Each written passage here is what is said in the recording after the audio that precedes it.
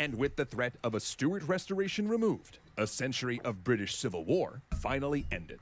With its homeland now secure, and the government able to look outwards, it was now set to emerge as a dominant global power. Yeah, and the end of all this inner conflict, a lot of which Scotland was involved in, but we go back to the Stuart dynasty and the Civil War and the Glorious Revolution and the Jacobites.